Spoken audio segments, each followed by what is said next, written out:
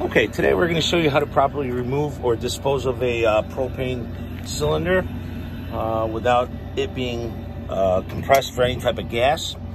These things have valves that they're called Schrader valves, and they look like this. It's very common in the air conditioning world and also in your typical tire valve stem.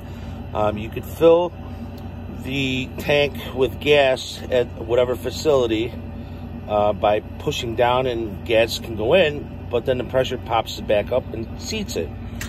So the way to dispose of the tank is we use a Schrader core removal tool. We put it in here and we simply unscrew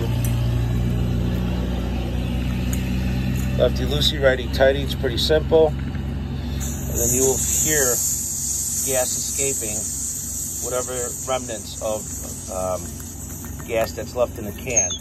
And this one didn't have much, as you can see, not much pressure to pull that out. So we can either pull it out with our tool, or we can simply invert it upside down. And now we have a tank that is not compressed, it's open to the atmosphere, and it could be disposed properly at your nearby recycle center. Thanks, friends. Have a great day.